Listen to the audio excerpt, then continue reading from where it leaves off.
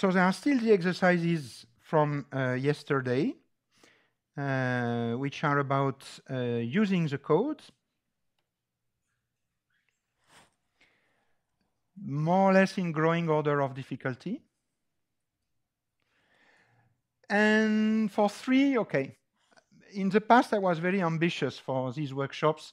I was putting lots of difficult exercises in category 3, but in few hours, you cannot do too much anyway. So I only give 3 very simple ones, but even if they are very simple, doing all of them would still take 1 hour to the most skilled people, I think.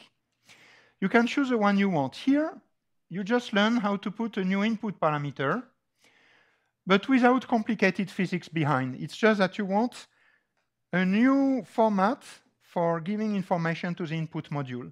So you will only have to modify the input module to tell the code how to interpret eta b. Eta b is a parameter that people working on nucleosynthesis or particle physics in the early universe like very much. Eta b is a baryon asymmetry parameter.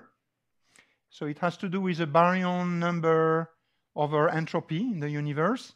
And it's an alternative way to specify the baryon density.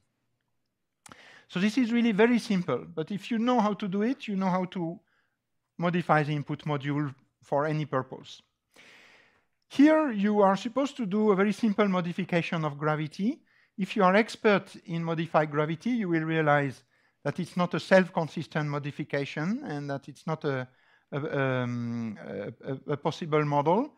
But okay, formally, you can say, I take my Einstein equation, and this is an Einstein equation in the synchronous gauge with the 2 variable eta and h.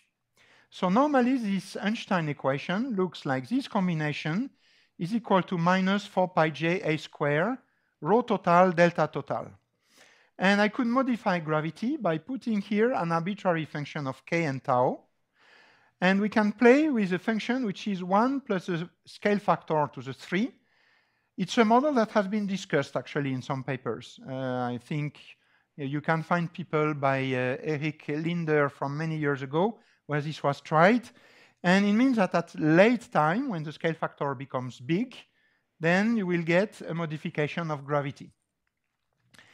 So there you need to play with the perturbation module and to do plots to see how your modification of gravity changes the CLs and the pK. The third one is to make a comparison between perturbations in the Newtonian and synchronous gauge.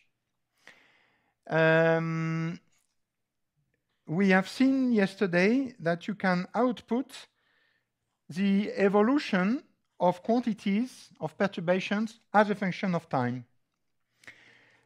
And the code has a list of predefined values for this. When you use this field k output value, you can see the evolution as a function of time of the delta quantity, the theta quantity, and some metric variables, but not all of them. So for the purpose of this exercise, you will find that the variable that I am asking you to compare in the Newtonian and in the synchronous gauge is not passed in output when you use k output values. So you will have to add it in a given function and then do a plot in which this evolution is compared in the 2 gauges. Okay, and we are here available for help if needed.